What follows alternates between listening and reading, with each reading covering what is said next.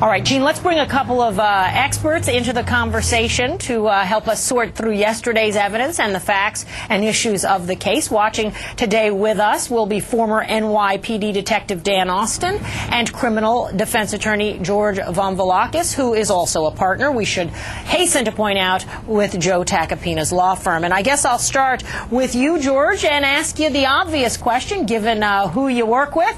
What is Melanie Mcguire's best defense in your firm's view? Well, Jamie, hello.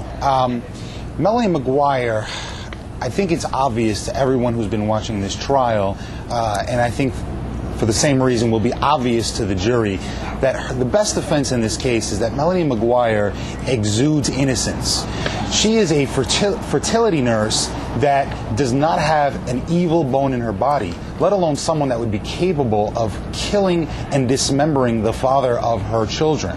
And I think that the defense in this case is going to be that, coupled with the fact that there is absolutely no motive in this case. But George, you know better than anyone, prosecutors don't have to prove a motive, and she was having an affair, not, well, actually a crime in a lot of jurisdictions, but certainly not a capital offense. A jury, though, might find it to be motive for murder. Right. Well, the prosecution does not have to prove motive.